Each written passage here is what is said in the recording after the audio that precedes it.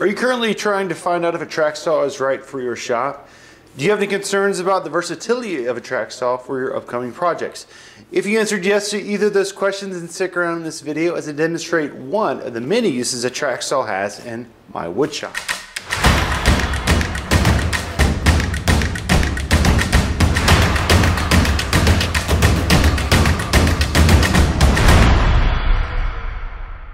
Hey, I'm Ben Marshall and welcome back to 2 Minute Tuesday, a weekly video segment where I share some tips and tricks that will hopefully help you out in the shop this week in only 2 minutes or less. In today's video, I'm going to show you how to cut out tenons using just a track saw.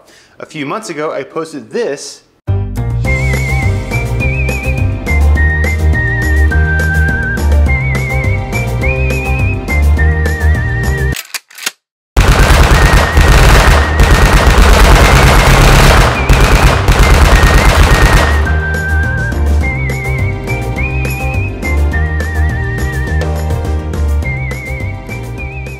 While I did enjoy the people's negative reactions and I found it quite funny, I only wanted to challenge people's beliefs on how versatile they thought the track saw could actually be.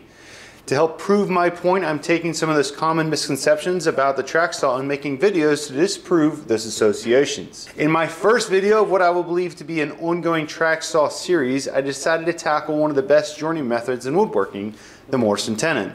I'm going to show the two methods to cut a tenon with a track saw, and I think you'd be surprised at how uncomplicated these methods actually are. To make this video more concise, I've already marked my layout lines for this cut on both my demonstration pieces, as well as cut out my mortises off camera. Now let's go ahead and throw 2 minutes on the clock and get started. Mortise and tenons are an easy and simple way to join two pieces of wood. The additional surface area and hidden substrate adds strength to the joint while keeping a minimal aesthetic appearance. There are two ways to cut tenons on the track saw: a crosscut section at the end grain or a repeat kerf cut at the face grain. The crosscut section is more suitable for shorter pieces, while the repeat kerf cut is better suited for cutting tenons on long boards held against a flat surface. The crosscut section is certainly the quickest and cleanest method for cutting tenons. However, it requires additional tools like clamps, and you need a work surface with a right angle to hold your piece in place. The repeat kerf cut method takes longer and leaves a rougher surface requiring cleanup. However, this is a minimal approach to cutting tenons. The cross-section cut requires a work table with two adjoining surfaces that form a right angle. I'm using the Festool MFT3. However, any work surface that allows you to clamp your work piece at 90 degrees to the track saw will do the job. First, attach your blank tenon vertically with a clamp, leveling the end grain to the horizontal surface while using a square to ensure the board is aligned vertically. Next, lay your guide rail down so the splinter guard is along the cut line so the blade cuts to the outside of your tenon. Set your track saw to the desired tenon depth and cut. Next, you're going to flip the board 180 degrees and repeat to the opposite side. Then we're going to clamp the tenon along the edge grain, leveling the top again with the horizontal surface, and repeat the same steps as before to complete the cross-section cuts. Next, we're going to lay the tenon piece flat on the horizontal surface and clamp it in place. Then take another tenon blank and use it to support the guide rail for the next few cuts.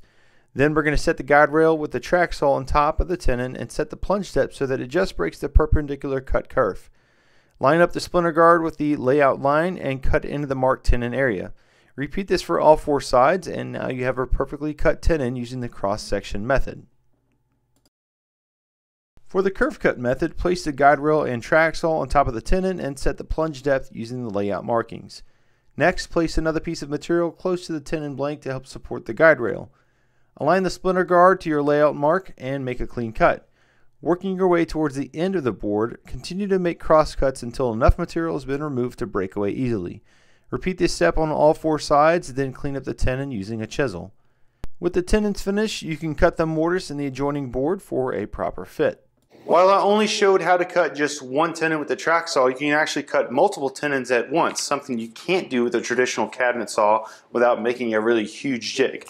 You're only limited by the amount of clamps you have and the angular work surface that's needed. This was just an example of one of the many common tasks a track saw can do in a wood shop, and I hope that you found it insightful.